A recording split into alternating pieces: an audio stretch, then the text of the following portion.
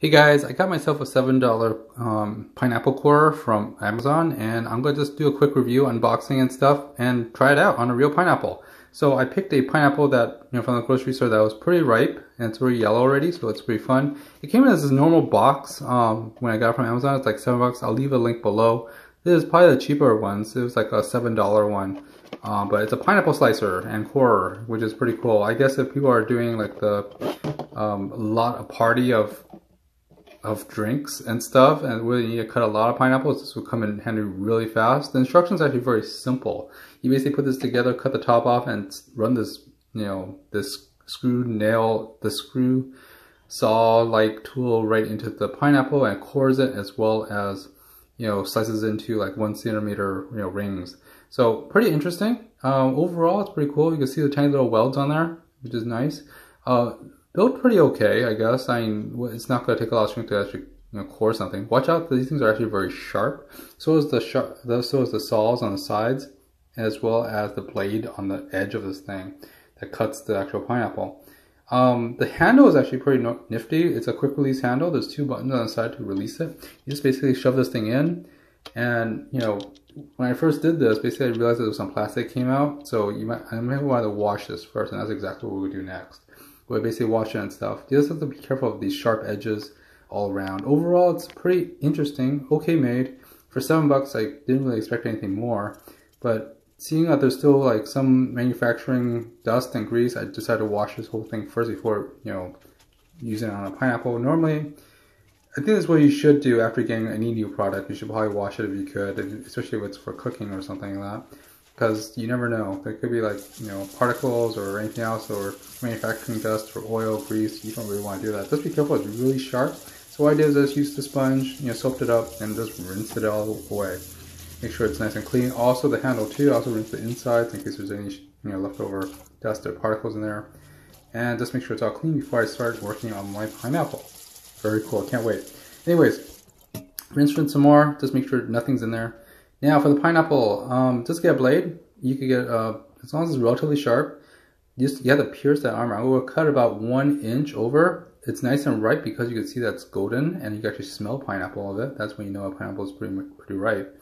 And you will basically take about 1 inch and pierce into the skin, cut all around to break the skin, and chop that top off. I'm keeping about 1 inch of top there so that I can actually grow it later. And I'll show you later in another video. Anywho. Normally what I do is I just take this, cut this in quarters or even 6 pieces, and just basically, take off the core and start eating it. But we're going to try out this tool, so let's do it. Plug in the quick release handle, and then I'm going to align it with the core, and so it's right in the center of that core saw, and push it in a little. Then I'm going to just turn kind of clockwise to actually cut this thing, or clockwise to actually cut this thing in. So it centers right in, and you want to make sure you're centered so you get the most meat you can, and also core it right in the center. So this is designed for probably, if you ever had pineapple in a can, it looks exactly like this, where it's like several rings in a can.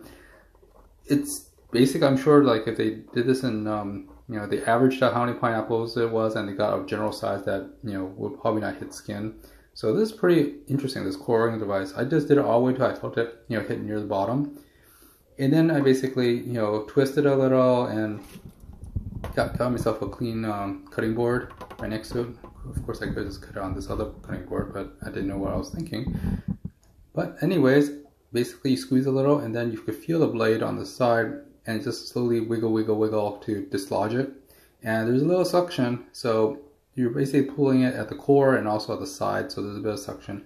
But as long as you twist and turn it and pull it out, it comes out pretty well and pretty simply. So wow, look at all those pineapples. It's basically a little more than a whole can of pineapples. So this pineapple cost me what, about $3, at Costco, and you can probably just get it, it's about $3 anywhere actually in California, but you probably it's even cheaper in some other parts in America. But all you do is take a blade and just cut it up down the side, and you have all these pineapple slices already cut for you, which is pretty darn awesome. Again, be careful of, there's the blades and stuff. It is sharp. But look at that. You could use that for drinks now, or like I put pina colada in there or whatever, but it makes for a pretty good cup. As long as you take off that stem. So anywho, I'm gonna put that down and look at that. It tastes like from the can, except it's fresh. It's not filled with sugar and sugar syrup and stuff like that. It's just pure pineapple, and it is super sweet and super fragrant right now. So, but if you look at it, it's, you know, that's a pretty good cup. You can probably use that for drinks. Now, I'm gonna cut this in half. The reason why is because I want to see how much we actually, you know, still have there. So normally when I cut it, I usually either skin it, or I basically cut it in quarters and basically cut it down. But this is pretty neat. The core is right, it fits right in the core, and it took out all the core stuff, the stuff you really can't eat very easily. It's way too much fiber. And I basically put all the sliced ones inside. I already ate half, by the way. It was so sweet that I just started eating it, and I already ate half of it. I put the rest in Tupperware. But as you can see, there's about a centimeter for this pineapple that was left. And there's still some on the bottom as well, so you can always take a knife and just cut that and eat that as well. But overall, it's very convenient to use this cutter. And for $7, I'll leave the link below. It's actually not bad at all. It's actually pretty awesome. Now, my next video, I'm going to basically tell you how to pot this thing and basically grow your own pineapple tree, which is pretty nice. Anyways, guys, please like, subscribe, and all that fun stuff. Please click that bell notification button for more for more DIYs and also how-tos and product reviews of these fun things. Anyways, see you next time. Look forward for that pineapple video coming up. See you next time. Bye-bye. Thanks for watching.